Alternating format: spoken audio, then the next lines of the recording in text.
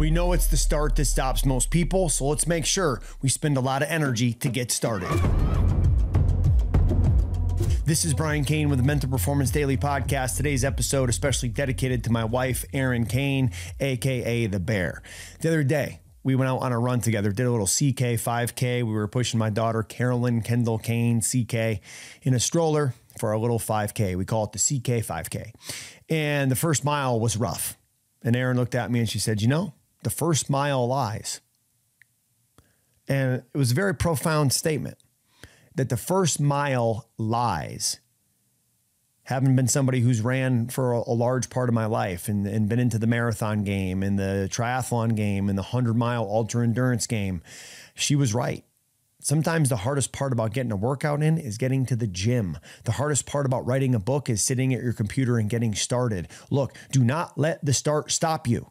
You've got to expand energy to get started, like the rocket ship that uses 80% of its fuel in the first 20% of its journey to break the gravitational pull.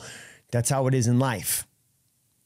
So don't let the start stop you. Expand the energy you need to get started and realize that the first mile lies. That uncomfortable feeling that you get when you get started, that heart rate spike, that uncomfortableness, that this doesn't feel good. I don't know if I want to do this. Everyone goes through it.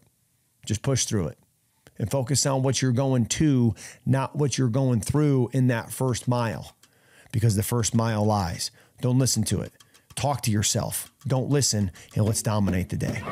Thanks for checking out Mental Performance Daily with Brian Cain, an IRONCLAD original. If you like the show, be sure to leave us a rating, review, and comments. We'll see you tomorrow. Are you a coach responsible for your clients and athletes' performance and results? You know that mental performance is the missing link, but you're not quite sure what to do to coach mental performance? Great. I've got the solution for you. It's my Mental Performance Mastery Coaches Certification, where I give you exactly how to coach the 10 pillars of Mental Performance Mastery framework. It's a framework that I've been using for 2 decades with elite mental performance coaching. If you head over to briancain.com/certification, you can join our course, our Mental Performance Mastery Coaches Certification Community this week only. Head over to briancain.com/certification and we'll see you there.